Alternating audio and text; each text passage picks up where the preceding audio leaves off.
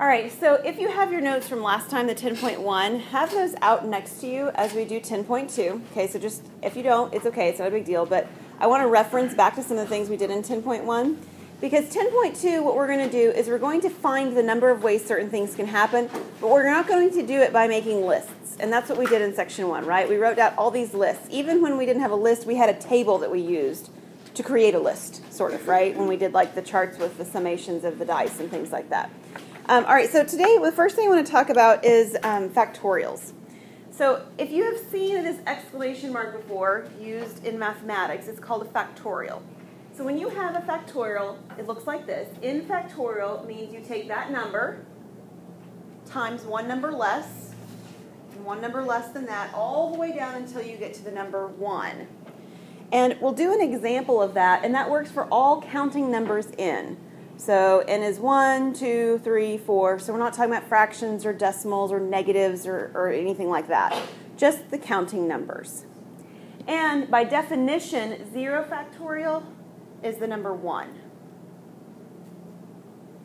And we need that definition with some of the formulas that come about, and that's why we're sort of mentioning it here.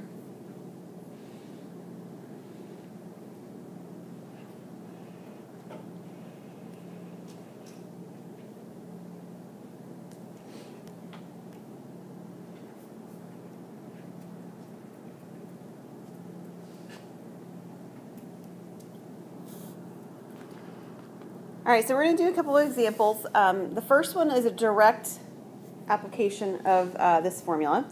So we're going to take 5 factorial, and the first thing we're going to do is we're going to write out what in the world that means with that formula. So what does it mean to say 5 with this exclamation point? 5 times 7 times 6 all the way down to the 4. Close, but you went up. You said 7 and 6. We want to go down from there, so there you go. So 5 times 4 times 3 times 2 times 1. And you can, this is why you're going to want your calculator, because eventually you're going to have enough multiplication here. You're not going to want to do this either in your head or by paper, right? So if you multiply 5 times 4 times 3 times 2 times 1, what do you get? 120. Okay, everybody good with that? All right, so the next one that I'm using is for the purpose of you understanding what you can and can't do in terms of canceling things. All right, so if you've got factorials here, you can't cancel the 8 and the 4 and reduce them like that, okay? But there is some cancellation that is appropriate, and that's what I want to show you next, okay? So again, one thing you could do is you could multiply the entire thing on top out, 8 down to 1, multiply the bottom, 4 down to 1, and then you could divide the 2. You could do that. But at some point, we're going to get numbers that are large enough that this is not going to be a very productive use of our time. Okay, even with a calculator, at some point we're going to use some values that the calculator is going to be too large for the calculator to handle. So there's this idea of canceling that is helpful in that situation, so I'm going to show you that in this situation. I'm actually going to write down that I've got 8 times 7 times 6 times 5 times, and I'm going to stop at 4 factorial, and I'm going to stop with the 4 factorial on bottom. Because 4 factorial on top and 4 factorial on bottom, those are exactly the same value, aren't they? I mean, I don't care what they multiply out to, they're going to be exactly the same. And when you have a fraction and you have a value on top and a value on bottom that are multiplied, we can reduce those. Do you remember that fact about fractions? So we can reduce with factorials as well, but only when they exactly match. Okay, so the 8 and the 4, we can't reduce those, but 4 factorial and 4 factorial, those will reduce. Okay? Sound good? And then all I have to do for multiplication is the 8, 7, 6, and 5. So I don't have near as much to multiply if I do the reducing first. What value do you get? 1680 is correct. So is everybody good so far? Why didn't you multiply all the way down to 1? You could have, but what I want to notice here, Colt, is that if I do this 4, 3, 2, and 1 here, yeah, they all cancel out because they're going to match. So at some point, if I can get an exact match in the numerator and in the denominator of a factorial, I don't have to write them out, which is nice. Okay. Now, this one has sort of the same idea as the last one, except you see 2 factorials in the denominator, right? I have a 10 factorial there twice. So on this one, I am going to write the 20 out until I get down to 10 factorial, and I'm going to stop just like before. So 20, 19, 18, 17, 16, 15, 14. I'm out of space. Let me move my guys down.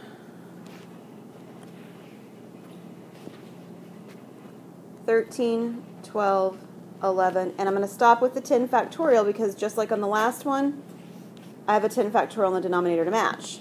Uh-oh. There are 2 10 factorials. That's exactly right, but I have 2 10 factorials in the denominator. So one of them I don't need to write out because it's going to match and it's going to reduce. But the other one, I do need to write out because I'm going to have to actually work with that one to get it to reduce. So the other one I'm going to write 10, 9, 8, 7, 6, 5, 4, 3, 2, and 1. So these 10 factorials on the end, that's where I put them. Those are going to match, and I can reduce those. Everything else, I need to reduce it. And again, you have choice. If you want to multiply everything on the top together, multiply everything on the top, bottom, and then do the division, you can do that. But all the factorials we're going to be working with, and you're about to see why as we move further into this chapter, are actually going to reduce. Everything in the denominator will reduce with something in the numerator. Everything will. So if I want to do a little bit reducing, then that's going to make it easier on the calculator, again, if I had really large values especially, and it's going to make things cleaner on everything else too. So some of these you can actually pair up and they reduce wonderfully. So can you find me 2 numbers in the denominator that match something in the numerator? No match.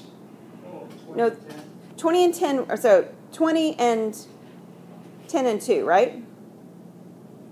10 times 2 in the denominator is 20, and so that reduced with the 20 in the numerator. So that worked. Is there any others you see that would match like that? 5, 15, and 3. All right, so the 5 times 3 is 15, so I can reduce that with a 15 on top. I think that may be it on pairs. So now we're just going to go one at a time. How about let's start with the denominator's 9. What will that 9 reduce with? The 18. So if I reduce this 9 and this 18, what does the 18 become? 2. How about my 8? 8 can reduce with 16, and the 16 becomes a 2. Another 2. Yep. How about the 7? 7 and 14, and the 14 becomes a 2. 6 and 12, and the 12 becomes a 2. This doesn't always happen, but we're getting a lot of 2s here. That's kind of fun. And then the 4. That's about it. Slow down. You don't even this is 2. 2 times 2 is 4. There you go. I've got I've got lots of 2s, but I specifically have 2 2s in the numerator. We'll take these 2. Can those 2 2s in the numerator reduce with the 4 in the denominator? Well, sure, right? I mean, just like when I was looking for 2 numbers in the denominator to reduce with something in the numerator. So these 2 2s and this 4 can all go away at the same time. Oh. Now, your reducing and my reducing are probably not going to look the same in general, and that's okay. Because when you multiply the numerator out, no matter how you've reduced, as long as you've reduced properly, you're going to get the same answer. So there's nothing unique about how I'm reducing this. There's nothing specific that has to match. So if we grab a calculator, the one thing you do want to be careful of is that you make sure when you're grabbing your calculator that you find all the ones that are still left. So I'm going to write them out to remind us what we've got left. I've got a 19. What else do I have next? 17. How would I do the 2 first? Right, this 2? Yeah, so that 2. And then 17. And then what? Another 2. Another 2. And then what? 13. 13. And then 11. And 11. So for some of you, this is going to be easier than others, and the kicker is going to be whether or not you can read your own handwriting. Because if you're really sloppy, it's going to be really easy to lose something. I mean, like, I know, you really needed me to tell you that. But do be real careful, because it's really easy to lose one of these guys, because you're canceling a lot of things. And if you're a little sloppy with how you're canceling, it's going to look like something's canceled that's not, or whatever. So this is what we have. You can grab your calculator, and you're going to multiply these out. Did somebody get one? We reduced the 20 originally with the 10 and the 2. Okay. That was the first cancellation I did anyway. Yeah. Okay, so I'm going to have a calculator. What do you get when you multiply 19 times 2 times 17 times 2 times 13 times 11? 184,756. Whoa! Oops. Yep, pretty large number. All right, so a couple of things. I can't see the solution. Okay, just say it. It's all right. I'll move. Couple of things about this you may be thinking, and some of you aren't afraid to ask, but you guys seem to be quiet today. I'm not sure why. You might be thinking, how much work do I need to show you? Which is a fair question, right? You have to show me this first step written out. All right? You have to show me the 20 down to the 11, and then the 10 factorial, and the 10 down to the 1, and then the 10 factorial. You have to show that written out. And then you have to show that you're reducing pieces, okay, that you've started canceling pieces. I don't care which canceling pieces happen to work for you or you happen to see. That's fine. And then this step right here, this one's my optional step, okay? Do it or don't do it, I don't care. But this first step is necessary, and then, of course, the solution at the end is necessary. And I would be remiss if I didn't say it, that some of your calculators have buttons that with factorials, and I know that, okay? So that's fine, and if you use your calculators to verify your solutions, that's fine, but you still have to show me these pieces along the way. And the issue is that eventually, if you do a large enough factorial, your calculator is not going to help you anyway because it's going to have a memory overflow. Even the fancy ones, like the one that Austin has up here. Hold your calculator up, Austin. Even these, this is the one that I have too, or a similar one. I can show you where it is as you guys are doing group work. But It always ends up as error. yes, it will give you an error, or it'll say overflow. So I want to show you how to do it so that that overflow issue isn't what keeps you from being able to do the problem. Does that make sense? Because if your numbers do get too large, your calculator won't help. All right, let's take a look at number 4. Number 4 looks different because I've got letters in it. But I really don't, right? Because I've got this sort of funny-looking formula. I mean, that's what it looks like. It looks like a formula. But I'm told what the letters all are, aren't I? I'm told that N is 28 and R is 15. So the first thing I'm going to do is I'm actually going to write them down. I'm going to say N is... Sorry, it came out again. Let's try again.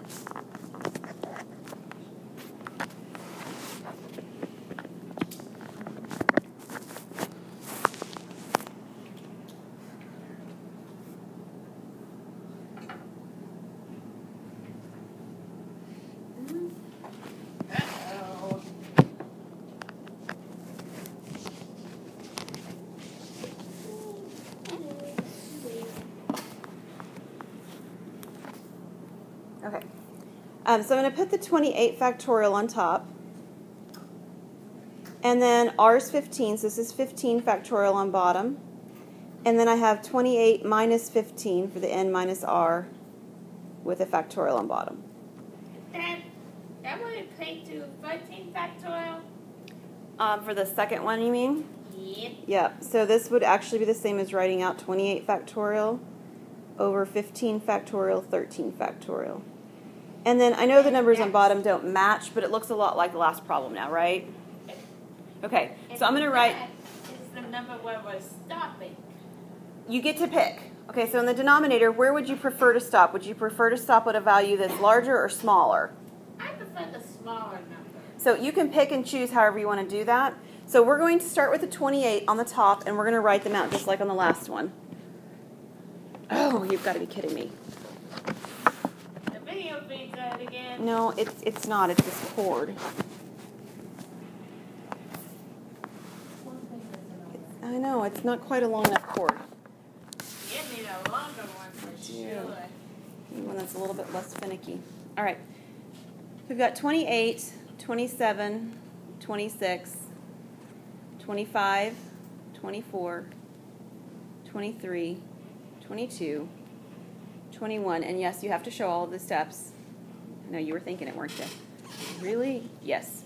20, 19, 18, I'm out of space, 17, 16, and apparently I'm going to stop at 15 factorial because I'm out of space, but 15 is where I would have stopped anyway. Yes, Cole? Why do you have 13? Why is it 13 and not 15? Because 28 minus 15 is 13. Yeah. So they don't always match though, right? But I will tell you this. This actually is a formula. There's a reason for me using this example. We're going to see this come across in just a little bit later I thought anyway. you had worked out the 28 or something. No, not yet. Not yet. So we're going to, down here I just have the 28 minus the 15. All right, and then in the denominator, I've got a 15 factorial, which is good because I had a 15 factorial to cancel with the one on top. And I'm going to write down 13, 12, 11, 10, 9, 8, 7, 6, 5, 4, 3, 2, 1. And I'm going to cancel my 15s, 15 factorials. All right, so I'm going to take suggestions. Who wants to cancel what? 13 times 2. Sounds good. 13 times 2 is what, Katrina?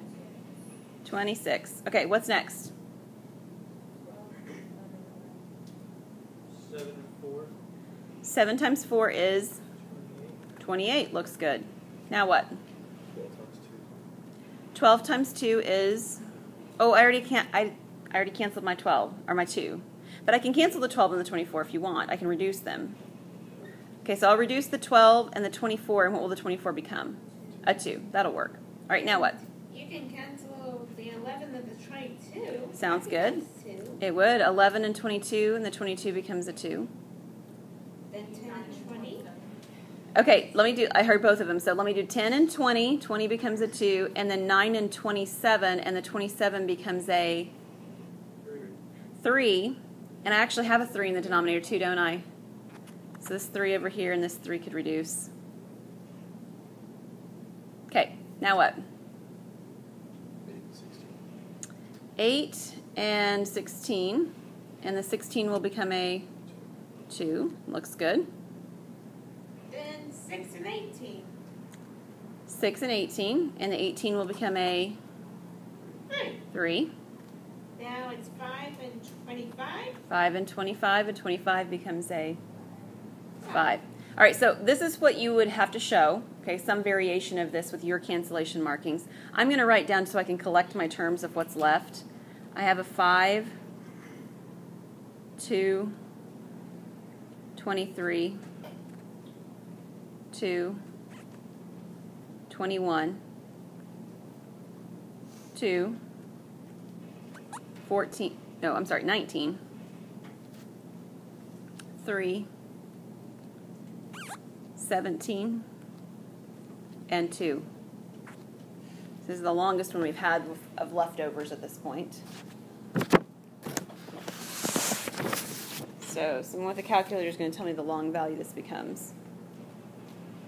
And the magic number is, drum roll please. Do you have a cold? Yeah, and then 11 and 20. When Okay. you canceled the 20, you Yeah. used 2 and 10, so why is it 2 above the 20? I didn't use 2 and 10. I canceled this 10. I already canceled the 2 out when I did 2 and 13 for 26. I thought you did that. But you could have. I mean, it would have been fine. You just would have a 2 in a different spot left over. So that's why I say there's really not a unique way or a one specific way to do this. Did we get a value? Did you get one? 37 million. I have a bigger number than that, but I could have it wrong. 48. Well, it's a big number. Mine's bigger than that too. But I might just have it written down wrong. Nobody has we got 2 different answers. I got a 32 million and a 48 million. Now, drum roll please. Can somebody double check? Are you getting one for us? Did you get it in there right? I have 37 now. You have 37 million. Do you have 37 million as well? Okay, I misheard. All right, so 37 million. What's next? 160. All right. There we go. Whoa! Large number, right? And I'm on the very bottom of the screen. Sorry about that. That is the largest number yet. That is the largest number yet. Kind of thinking maybe that the Apple TV with the smaller screen might be a little bit more helpful at this point. Okay, guys ready for the next slide? All right.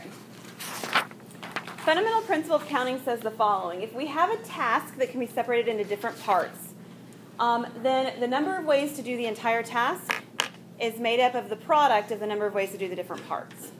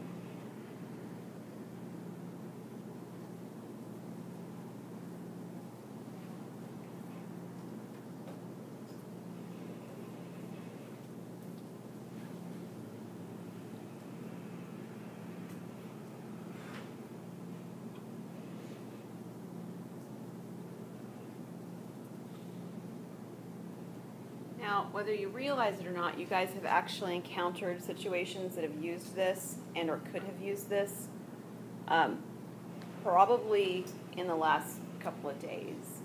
So, quick show of hands, whoever has stood in line and ordered the sandwiches at the ARA. Has anybody ever gotten in the sandwich line at the ARA? Okay, we've got some yeses, got some nods, saw some hands. Good. So the first thing you have to do is you have to get up there and you have to choose what? You have to choose your bread, right? So making your sandwich, first of all, is making one step of choosing your bread. And after you choose your bread, you have to choose your meat. And then you have to choose your cheese. And then we go to vegetables and we've got condiments and so forth. That's an example of how many. And so if we wanted to actually figure out how many different sandwiches we could make, we could do that with the fundamental principle of counting. Okay? And all you have to do is you have to count up each of the individual different things you're making the choice of. How many different choices do I have for bread? How many different choices do I have for meat? How many different choices for cheese and so forth? Yeah. Okay, any questions on the idea behind this? I know the notation looks funny, but this is the way it's properly written because we don't know how many different things we're choosing from. That's why you've got these funny subscripts, is because I can't just say it's A times B times C because you may be making more than 3 choices. Okay? But you will notice that this problem starts to look like what we saw last time. Do you remember Nate and Abigail and Bailey, Macy, and Elias from 10.1? Oh, yeah. All right. Active, Baby, Nate, David, Elias, and Macy. All right. Thank you, Leah. So when we're taking a look at that in the last section, what we did is we actually created those lists. And then at the end, I told you, it doesn't really ask me to write down how many, but I want to show you that we could write down how many when we counted them up. And I said, we'll come back to this later. Do you guys remember me saying that? We talked about the fact that we'll come back to this later. Well, now's later.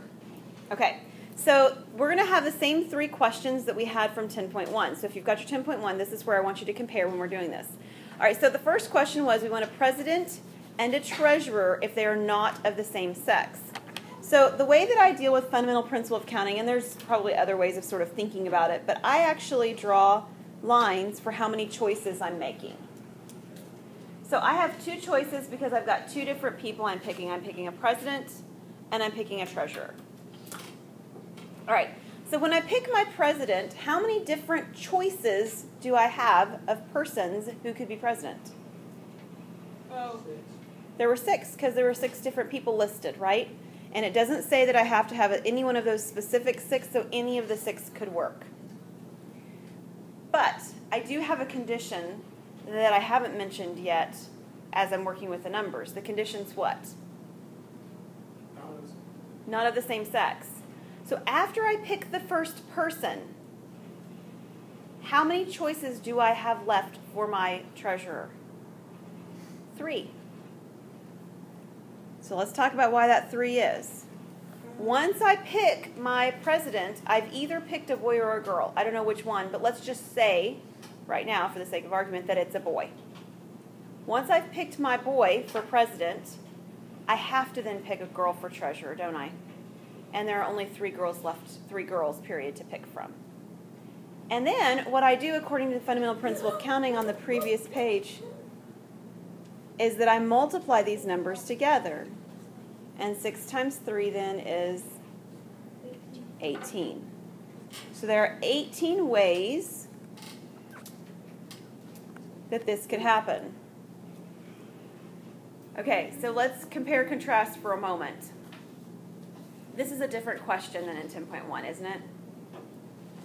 Somebody read me what 10.1's actual question on that first example said. President, treasurer, if they are not the same sex. But what did the question ask about?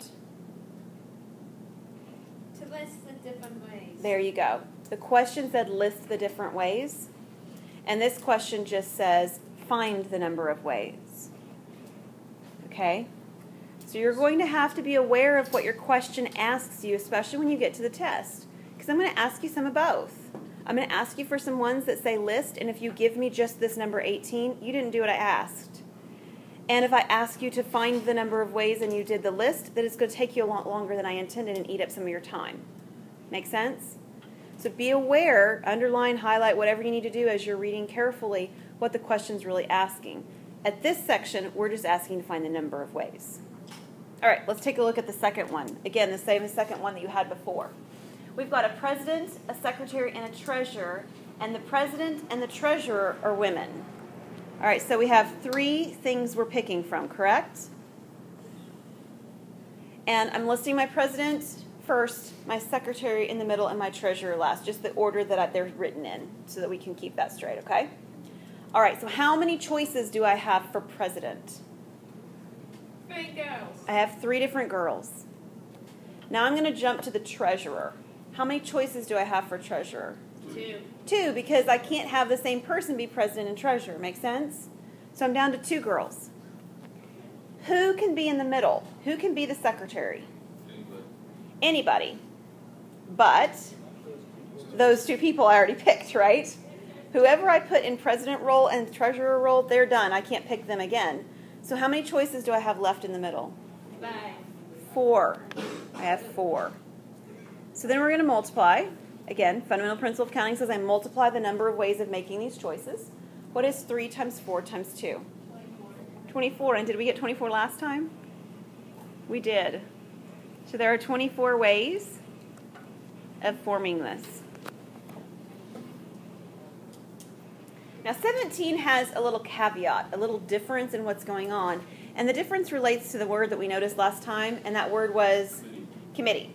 And the issue is that when you do a committee, that I can't switch the order, right? Because it just is the same group of people, right? I mean, if I choose Bailey and Abby, it's the same as choosing Abby and Bailey if there's no descriptive titles for the positions they were chosen for. It's So- pictorial time. Nope, not yet. Slow down on that. All right, so we're going to take a look at 2 people still. So we've got 2 choices, 2 blanks. How many people can be in position number 1? 6. I have 6 people to choose from. Well, yes, only 1 can be there, that's true. But I have 6 to choose from in that spot. How many people could be, how many choices do I have for position number 2? I have 5. Now, the problem is that if I just multiply 6 times 5, it's going to include all those double counts, all those switches. It's going to include the AN and the NA as 2 separate entries, which means it's going to have exactly how many too many? Half. I mean, it's going to have twice as many as I really need, right? Because it's going to include doubles. So every person's group is going to be listed twice.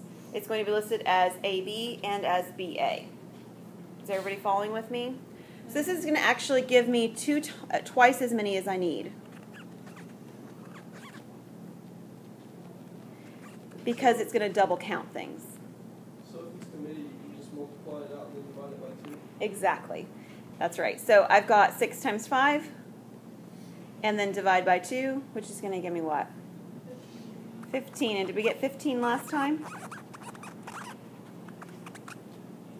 Did we? Does anybody have theirs with them? We did? Yeah, Laramie says we did. Okay, good. Yeah, we got 15. So we divided by 2 to remove the double counts. Any questions on that one?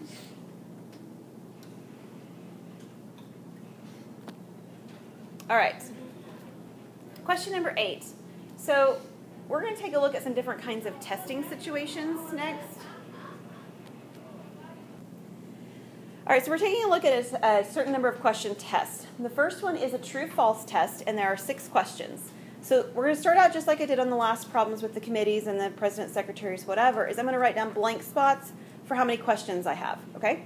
So I've got 6 questions, which means I have 6 choices to make an answer on. 6 question test.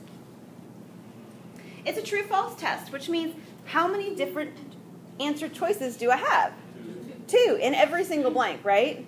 Because my answer on problem or question 1, at least in theory, being true or false, would not directly affect whether or not my answer on question 2 is true or false. Make sense?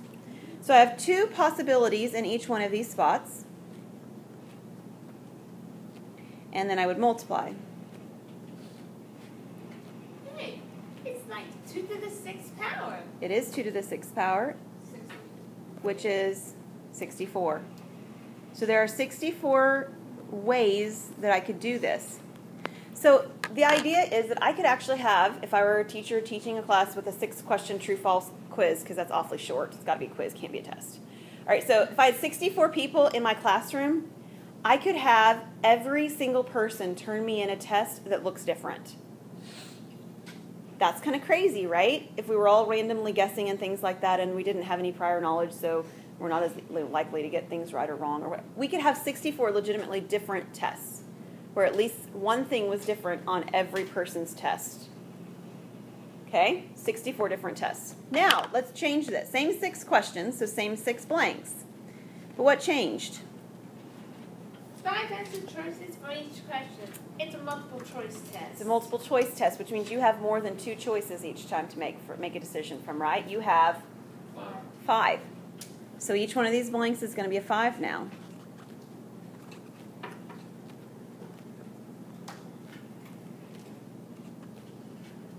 That makes it 5 to the 6th power. Yes, it does. What's 5 to the 6th, or if you multiply it by 5? 15, 6.5.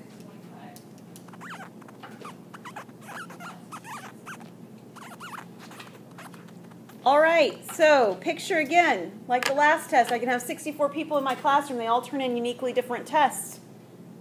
Now I can have 15,000 in a classroom. And I only got a 6-question test here.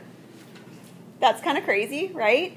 It doesn't feel like it should be that big, but once we change those answer choices to have more answer choices, it's exponentially larger than it was before. All right, let's do another one. We've got a matching test now.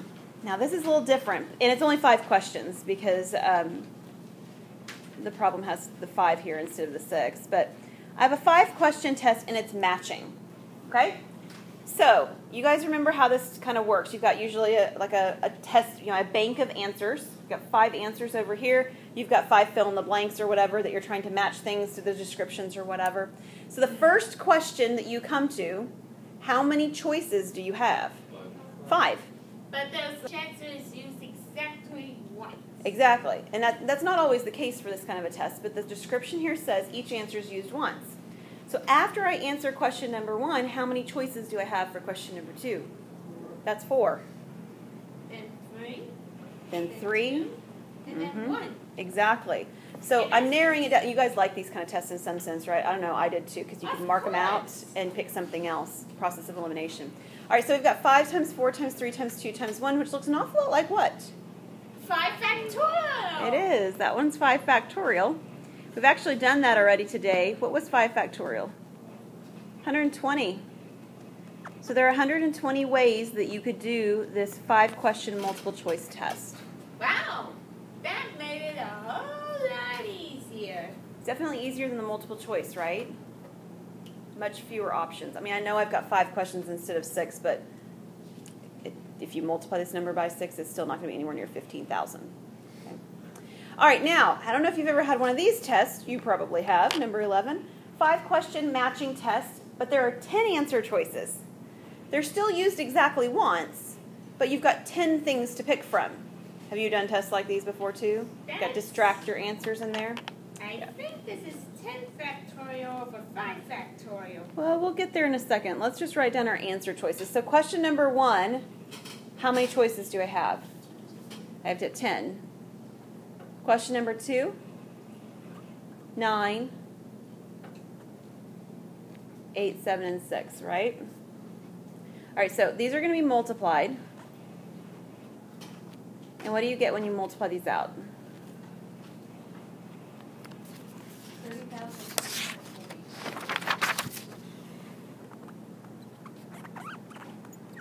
So there are 30,240 ways to take this test. So as an instructor, making it more difficult, did you make it more difficult by adding 5 distractor answers to just randomly guessing? A lot more difficult, right?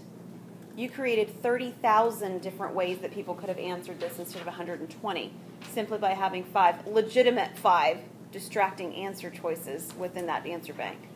And Leah mentioned, and she is exactly right, this actually is 10 factorial over 5 factorial.